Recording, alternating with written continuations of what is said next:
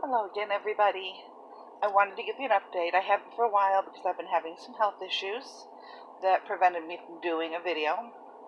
One of them being that between last Friday and this week, Tuesday, I had a seizure cluster. A seizure cluster is where you have multiple rounds of seizures over a course of a few days.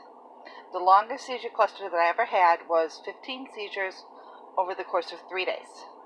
Well, this one was from last Friday until Tuesday, and I had, over the course of those 5 days, I had 38 seizures.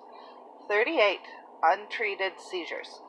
And I could not go into the hospital because I am listed with all 3 of the local ERs as a frequent flyer because of my seizures, because I have injured myself with my seizures, or because I can't get the seizures to stop because the cluster is going on and on and on, or because I've fallen and hit my head or something like that. They assume that I am coming in because I am a drug seeker looking for pain meds, which is never the issue. I do not go in looking for pain meds. I go in because I want a shot of Ativan, which will break up the cluster. When you have nesd, which is non-epileptic seizure disorder, you just keep having seizures, and the doctors tell you that because they're non-epileptic, you just have to ride the seizure out. They don't do anything to stop your seizures.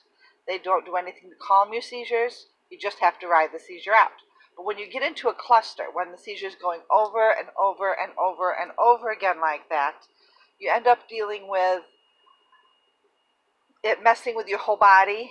You get constant headaches. You get shoulder and body pains because you're dealing with all of this pain from head to toe from your body. If you're a jerker, not everybody that has them are fall on the floor jerkers. And I unfortunately am. I have what they call tonic-clonic seizures, which means I fall on the floor and parts of or all of my body shakes. It's not as bad as a grand mal seizure. I am not a violent seizure when I shake, but I do shake, and I have been known to injure myself. The problem is that there's no way to stop this from happening. It happens over and over and over and over again when you're in a cluster. And the only thing that most people with nesd find is if they're in a cluster, the only thing that breaks it up is to get a shot of a drug called Ativan, which is an anticonvulsant. But because you have nesd, non-seizure disorder, non-seizure epileptic or non-epileptic seizure disorder, I can talk, I promise. They won't usually give it to you right away because it is a seizure, an epileptic seizure drug. But it's also a huge anticonvulsant, and it will break up a cluster in somebody that has nesd. The problem is that when I first started dealing with this, I would get clusters really bad. And so I would have to go in to try and get them to give me a shot of Ativan. And they would give me the shot of Ativan. I would be okay. I'd go home, and then 2 weeks later, I would have another cluster, and I would have to go in and beg for Ativan, and so on. And so it became this like routine. And so I got put on the frequent flyer list because I kept having concussions. I kept from hitting my head on things. This is before we figured out that the dog could warn me.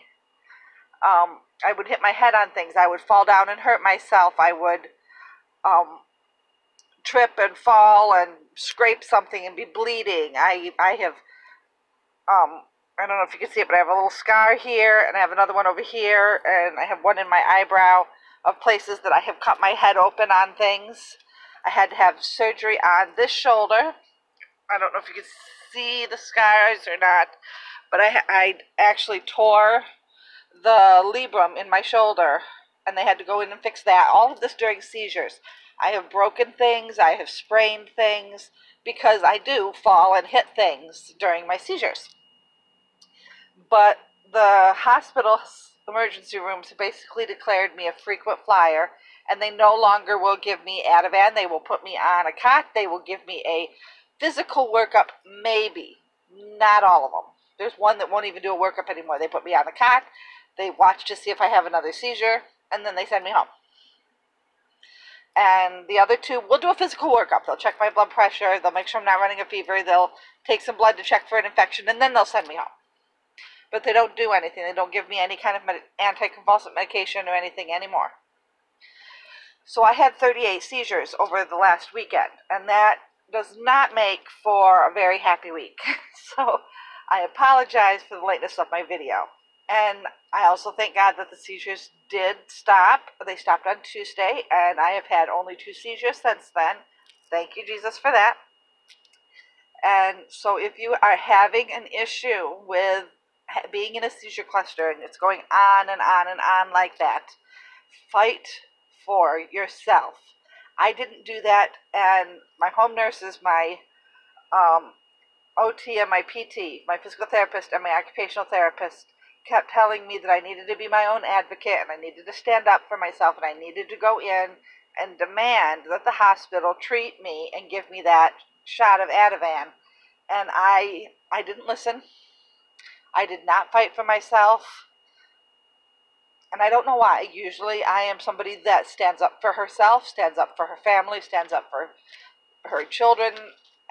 I am a fighter. And my problem is that I am more likely to fight for my children or my husband or my mom when she's sick or my sister or my brothers. But I have a hard time standing up for myself.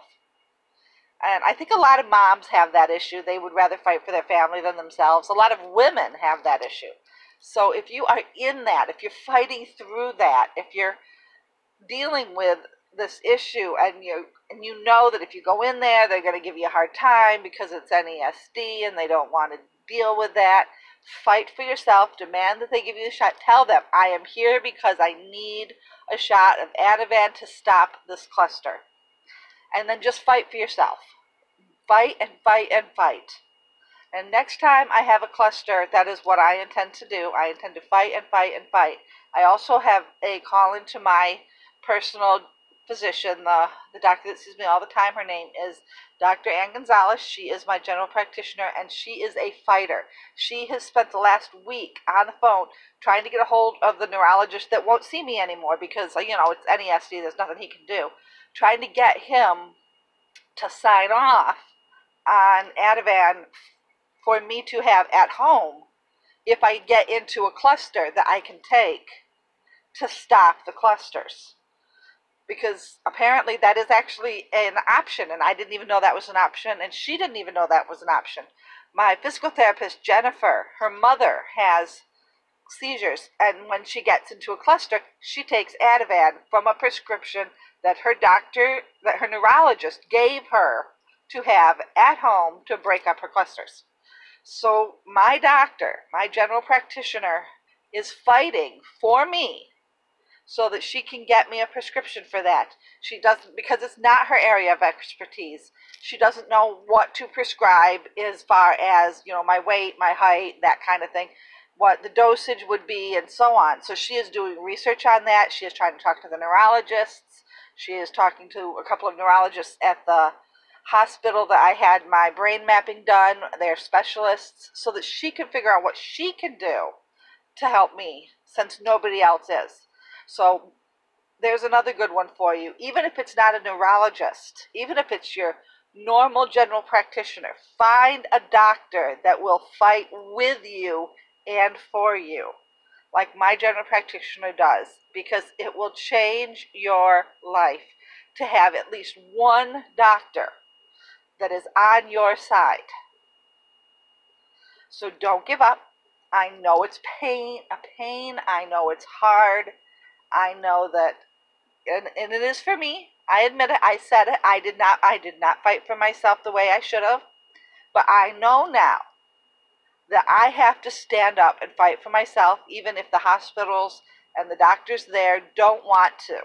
I will fight for myself next time, because I don't want to have 38 seizures. I don't want to be that person that can't get out of bed even with their family right next to them, because I could fall out of my wheelchair and have a seizure at any given moment because I am in that cluster. I want to be able to run my own life in some way. So next time I will be fighting for myself, and I will be my own advocate. So stand up for yourself, fight for yourself, be your own advocate. Don't ever, ever stop being your own advocate. And thank you for your time.